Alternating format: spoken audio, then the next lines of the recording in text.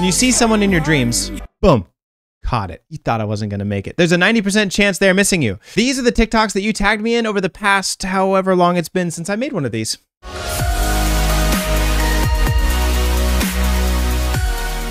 Welcome to Lyon Mental Health. My name is Jesse Lyon. I'm a licensed mental health counselor, certified trauma hypnotherapist, but what you're here for is dream interpretations, and that is my full-time job. And so we're gonna react to some TikToks about dreams and see whether they're true, they're fake, and get you the real details about what your mind is telling you while you sleep. All right, here's the first one by I'm Mr. Sunday.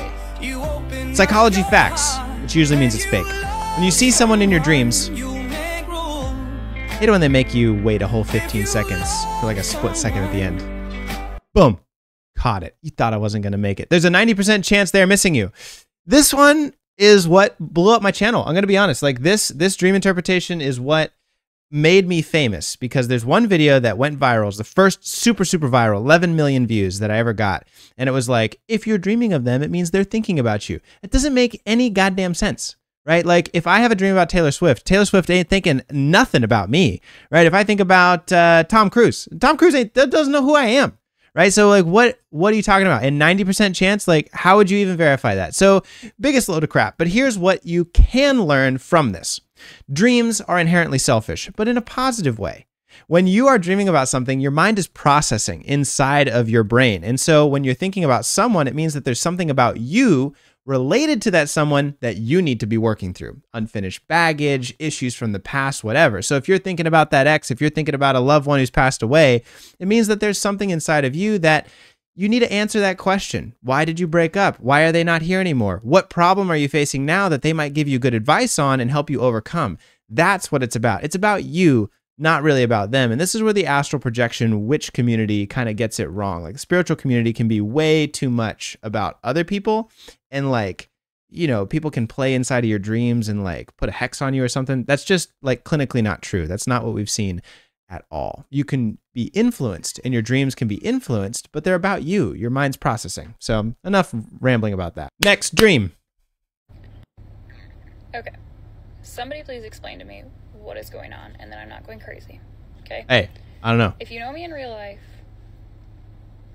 don't make fun of me for this.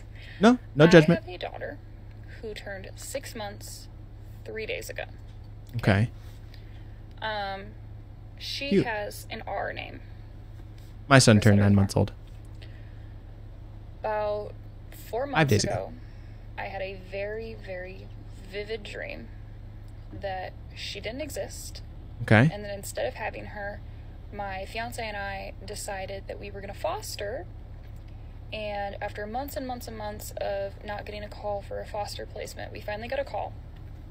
And it was for a baby girl. And her name was a very uncommon R name as well. And in the dream, she was like the same age as my daughter, same size, she looked exactly the same. And in this dream, she eventually had to go back to her parents, like reunification, whatever. Okay. I would think that's about you. I remember asking the social worker in my dream, like, you know, this is going somewhere. Why can't we keep her? This isn't fair. I've raised her. She's like a daughter to me. Usually this is like your internal child. child. The social worker in my dream, I'm like, she would get along so well with my daughter. And the social worker looks me in the eye. Okay. And goes, don't you talk about my daughter. Here, she does not exist. And then I woke up. So I'm like, okay. I will pause there for a minute. There is a pretty interesting phenomenon when you're lucid dreaming and you recognize that it's a dream and things don't make sense and things don't line up. If you confront the dream about that, your brain doesn't know how to handle that. It's like, well, the dream is real. It's a real experience you're having, and waking life is real. So don't like try and confront them, because then you create conflict inside your mind and the dream turns kind of wonky. Some people, like the monsters, will turn against them and stuff. Other people, like they just wake up because there's too much like cognitive dissonance. So that makes sense to me so far. It's like, don't confront the dream with something else. Like, well, that doesn't make sense. Dreams have their own logic, so don't do that. That's a little freaky, but whatever. Sure, whatever. This dream was so vivid that for the past 4 months since I've had it, I say probably once or twice a week to my fiance, I wonder how she's doing. Dreams really can be that baby. real. Yeah. And I'm not saying the name because it'll make sense in a second, okay? But it's I'm waiting. R name. So my daughter has an R name, and this dream baby has an R name as well. That's very uncommon, okay? So we go to the library today. That baby was there. She was there. Like I said to my fiance last night, I wonder how that baby is doing. And she was there. Whoa. It gets weirder. Okay. She's with her grandparents. Okay. And Grandpa says, oh yeah, she just had her first birthday. I said, oh, that's really sweet. He goes, yeah, she had her first birthday 3 days ago. She is exactly 6 months older than my 6-month-old daughter. She is exactly double her age. Oh, so it makes sense why the daughter wasn't alive at that point. Right? In the dream? When we were at the library, this little baby could not leave me alone. Wow. Like, she wanted nothing to do with her older sister who was there, nothing to do with Grandma and Grandpa. She was magnetic to me. Like, chills. So, Whoa. if anybody has an explanation on Always got one. what that was that, like, a sign? Was that 2 timelines folding together? Was it me getting my wishes answered on making sure that she was okay? Was it a glitch in the Matrix type thing? Like, Nah. somebody, anybody, please help. Because I'm Well, so I guess happy I'll let it she's finish. okay, but also, what? Okay, so here's what's going on. Here's a couple things. One, of course, if there's some spiritual kind of force taking place, I wouldn't be able to tell you about it. I'm a scientist. I'm a researcher. I can't tell you. I'm not a pastor, right? So if you believe that, I love that for you. That's great. But we're going to stick with psychology, okay? Couple things at play here. Number one is Carl Jung believed very much in what's called the collective unconscious, right? Human beings, we all share our DNA. We all come from each other. We've grown, we've evolved. And so we do have this connection, human being to human being. Right. And so Carl Jung theorized, this has never been proven, but he theorized that we're all connected. So if you want to go from a kind of pseudoscience like sort of background, you could say that maybe there is some kind of awareness, human being to human being, about what's going on. And there's some anecdotal evidence to support that, right? But here's what the current scientific research says. What the current scientific research says is that these things are coincidence and they can be explained by other stuff, which I know is not an exciting explanation, but maybe you can tell me what you think in the comments down below. While you're there, hit subscribe. Why don't you? Here's what science would say. If this person saw a girl in their dreams and then saw a girl who looks very similar in that way in their waking life, they would probably pay attention to them. They would probably be looking at them. Well, you ever had that experience of when somebody's looking at you, you can kind of feel their eyes boring through the back of your head? Well, I'm sure that this individual who had the dream was looking at this girl like, oh my gosh, it looks exactly like this person that I saw in my dream, was looking at it. Little girls love attention, right? And so they're like, oh my God, fixated and saw that attention, loved it, latched onto it, and so is playing with this dreamer in the library. So there can kind of be explained in that way. Now, in another way, we also know that things like parasomnias, right, where like you have sleep disorders, but also especially deja vu, is kind of a misremembering. Dreams aren't very detailed. They're very emotional. And as we wake up, our mind fills in the details of that emotional dream with different things. That's why emotional intensity equals detail in dream. The more emotionally intense the dream, the more detailed the dream is going to be as well. That's why people with bipolar, borderline disorder, they tend to have very vivid dreams because they have very vivid emotions. So there's a parallel there. It's not like literal detail. It's emotional detail that we fill in as we wake up. It's like observational bias, right? You know, when you have an eyewitness report, those eyewitnesses fill in details that may not actually be there and may misremember. That is the current theory about deja vu. That's why it happens.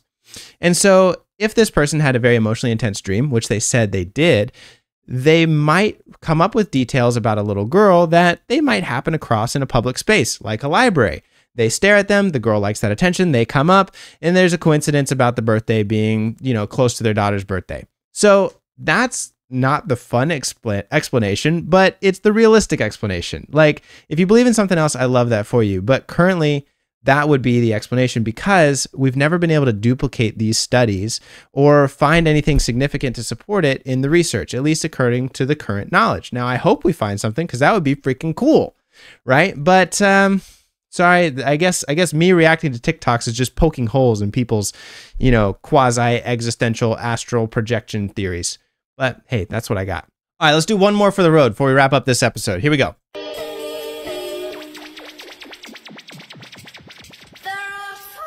Hold on.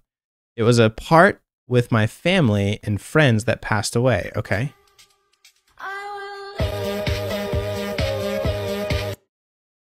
Are they saying like, if I'm the only one who gets a lot of deja vu feelings this year? I once had a dream that I was in the POV. Oh, here you go. But you know that sensation when you feel like you fell. It's apparently a dead relative trying to make you, oh my gosh, trying to take you with them. But okay, this is too much. All right, so listen, here's the thing. I guess they're insinuating that it's like, oh my gosh, they're actually going to pass away. No, death inside of dreams is one of the most misinterpreted. That and sex, I think, are probably the two most misinterpreted ones. But death inside of a dream, I mean, it could be a premonition, right? Like if you are subconsciously aware that your relative is not doing well and so they die, well, okay, your mind is putting together things inside of your dream because it is sensing those in the waking life and saying, hey, here's a pretty probable prediction of what's going to happen next. You better be prepared for this loss in your life. That happens sometime, but it's a small portion of it. Death, most commonly inside of dreams, is an emotional symbol for change. You got to let go of the past and be reborn anew. And so that change is like, hey, your relationship with this loved one is changing. Either you're growing or they're growing, and it's going to become different. Now, that could be literally because of them passing away, but again, that's very unlikely. More likely, some kind of change is happening. New job, new relationship. You're going to become a parent, or you're going to get into a new relationship, and that's going to change how you relate to them. And so they're dying because the old way that you see them is dead, and you got to make a new relationship with them because it's got to fit with the times. This is great case in point of this is parents will often dream about their children dying. Not because they're actually going to die, and what a terrible suggestion to give a parent that their child is going to die, but because that child is dying and an older child is taking their place. That infant passes away and here comes a toddler. That toddler passes away and here comes an elementary age child. That elementary age child passes away and here comes a middle schooler, right? So death and rebirth. And that's the cycle of life. Our dreams know that and give us that symbol all the time. If you got crazy dreams, tag me in those comments, tag me on TikTok. I'm going to start making these more often. I love responding to it. Keep the interactions coming. I love you guys. Remember, your mind is not against you. It's just misunderstood. Let's figure out what those dreams mean. Bye.